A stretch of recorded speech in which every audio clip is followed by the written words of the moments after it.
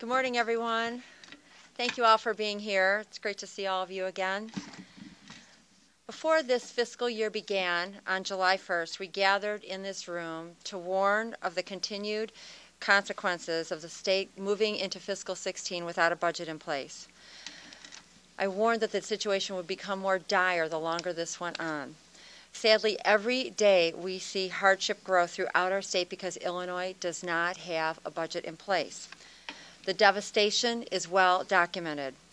Nonprofit and social service organizations have exhausted their credit lines, slashed staff and services, and some have shut their doors.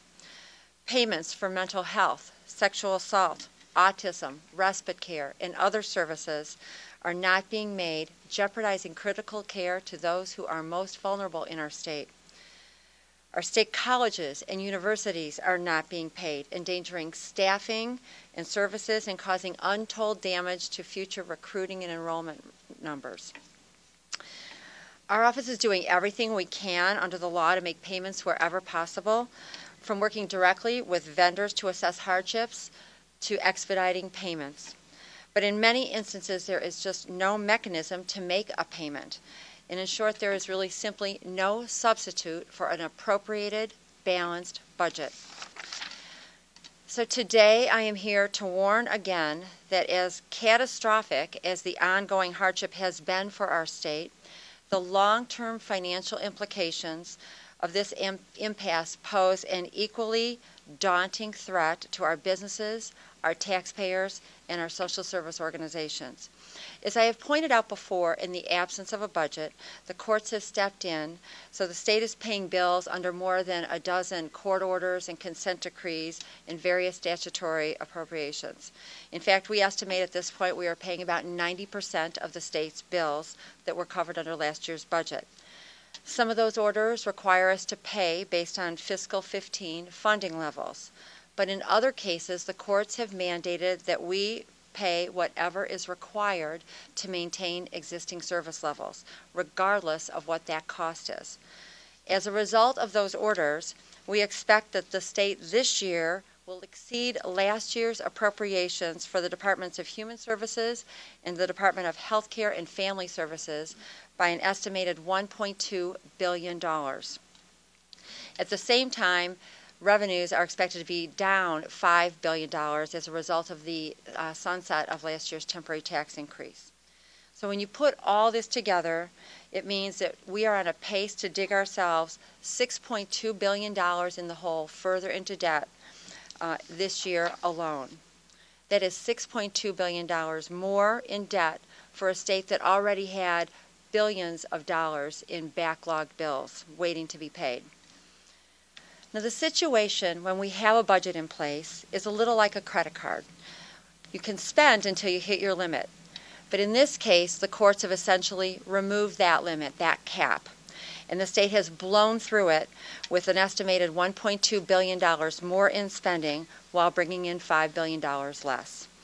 Now, as the chief fiscal officer for the state, I feel like I'm pretty good at numbers. But I think even these numbers are so large, they are really hard to wrap your mind around how big $6.2 billion really is. It's an incredible amount of money. In fact, if you had $6.2 billion, you could buy both of this year's Super Bowl teams. You could buy the Willis Tower. You could buy a trip to the moon and back. In fact, you could buy all of these things and you would still have money left over.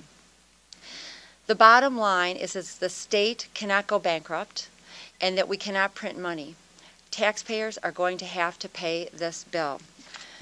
Now, to be clear, much of the funding that has been ordered by the court, much of the spending is critical. It includes payments to Medicaid and human services that serve the aged, blind, and disabled, temporary assistance to needy families. But without a budget, the spending is open-ended. As a result, in the coming months, we will see our state's bill backlog, which currently stands at about $7 billion today, continue to grow. And that means that hospitals, businesses, social service providers will wait even longer for the payments that they're expecting from the state. The long-term ramifications for the state are even more concerning.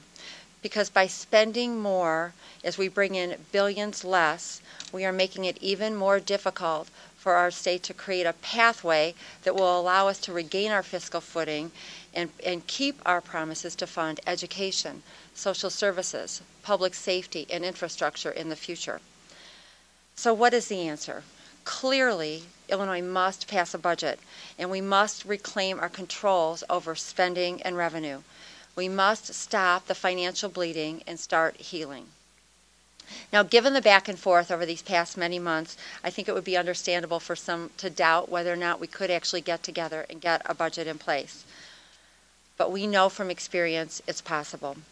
The governor and the General Assembly successfully moved legislation to fund general state aid payments. In recent weeks, they have come together to fund domestic violence shelters, local governments, 911 call centers, and the lottery. And just last week, the Senate President and Governor found common ground on critical pension reform. Now it's really time to build on that momentum. It's time to set aside our differences that would have been all too apparent over these past many months and reach an agreement that will allow Illinois to move past this budget impasse so that we can keep our promises to taxpayers and businesses for years to come. Now, I'm an optimist. I believe we can get this done, and I will tell you my office stands ready to provide any information, any resources to all involved so we can work together, get an agreement in place, pass a balanced budget, and move Illinois forward. Thank you very much, and now I'm happy to answer any questions.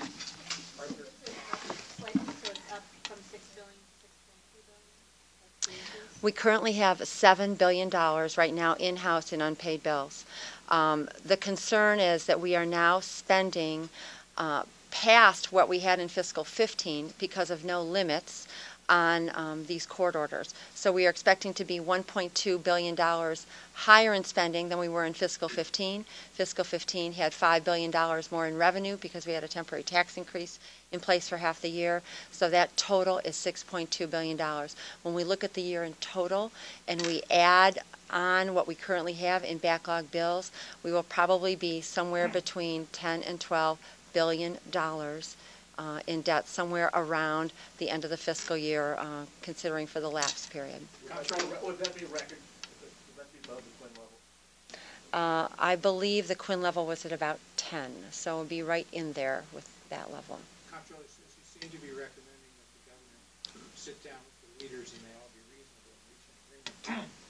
It sounds like you think the governor should agree to some increase in revenue, some increase in taxes. And if that is the case, what specific reforms and money do you think the Democrats should be willing to give for that revenue? Should it be redistricting reform? Should it be term limits?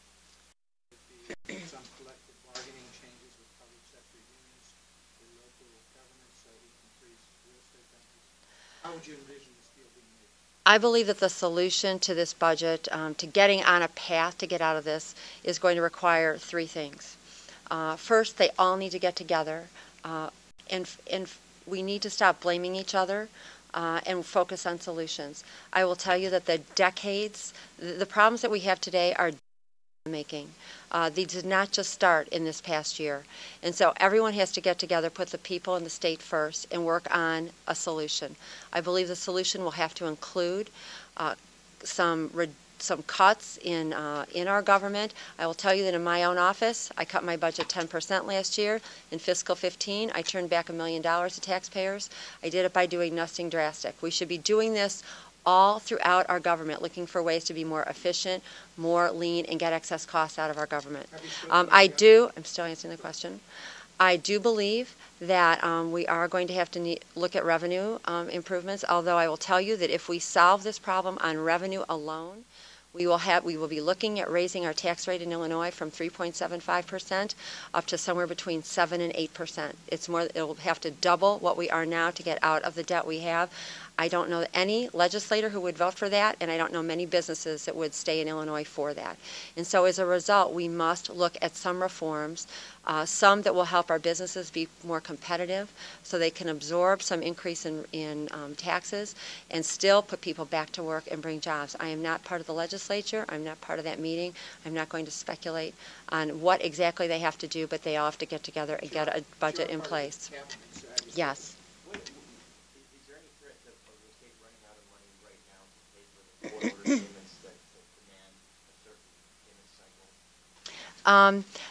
There's frequently people ask me about running out of money. We will never really run out of money in the state because every day we get more revenue in as a result of fees and taxes. Now we're moving into a period where income taxes are coming in. So our revenues are actually come in every single day. But I will tell you that with $7+ billion in bills that we cannot pay, every single day we run out of money. We pay as much as we can on that given day, and then we have to wait till the next day. So when we make decisions about how to pay our bills, we are looking at today, do we pay foster care, or do we send the education payment, or do we pay for the developmentally disabled, because we can't pay it all in the same day. So I think, honestly, I've used an example before. We have $7 billion in debt. In a normal business day, we have about $100 million to pay our bills with, not even counting our pension, unfunded pension liabilities and the part of the state we're not funding. But it would be like looking, if you took 6 zeros off of all those numbers, it would be like looking in your checkbook, seeing $100 and having $7,000 worth of bills on your kitchen table and trying to decide what are you going to pay today. Comptroller, can you give us an idea of what the backlog is now? How long a typical person that owes money by the state has to wait, as opposed to what it was a while ago, as opposed to what it will be by the end of the fiscal year if we don't do something? I might have to get some of my staff involved here, but when I was sworn in January last year, we had about $8 billion in bills, and we were looking at 4 to 5 months waiting for payment. We now have $7 billion of bills only through the first half of the year, and we are, I think, looking at another 3 to 4 months. We're about 3 to 4 months behind in payment. There are some organizations that have not been paid since March because the appropriation, what their spending was for last year, was not fully funded, and then this year we have no budget and no mechanism to pay them. The best example of that are some of the medical care providers who are waiting months and months for, really, have not really been paid at all. $12 billion figure for each year by the end of the fiscal year. How long would the backlog be? I would imagine we'd probably get up to 5 to 6 months. We'll get a more distinct, more definitive answer, but it just adds to the amount of time. Yes. How often do you talk to the governor about this, and give us some insight into the conversations around? I don't talk to the governor specifically about this personally. Our staffs talk frequently, and we are in constant communication with the governor's budget director. Talk to the Republican State House and State Senate leaders about this. I talk to all legislators about this whenever I see them. I have not been specifically talking with leaders from a specific party. One more question? What's the situation with the pension payment? Yes, just to clarify, we did not miss it. We delayed it. In past, comptrollers have actually saved up those pension payments and made them all at the very end of the fiscal year. We've been working very hard to pay them monthly. We hit a situation in November where we had to make one of those decisions. What do we pay? Do we pay education? Do we pay foster care? Do we pay developmentally disabled? Or do we make our contribution to the pension fund? We delayed that contribution. We will be making it up in April, well before the end of the fiscal year. We have made every other payment on time so far since then. Thank you. Given the financial gravity of the state situation right now, would it maybe behoove the leadership to put aside non-financial things such as court reform or remap reform or single-member districts and instead just focus on a budget? We have to get everybody in a room talking and focusing on a budget. They all have to go in there with the attitude of solving the problem. There are a lot of things in these reforms. Some of them, honestly, despite what is sometimes said, some of them have financial ramifications to our state. And, should be on the table to help the total solution. I believe if people get in a room and put the state and the people of Illinois first, we will find ways to find common ground and get enough done that we can get a budget put in place. Thank you.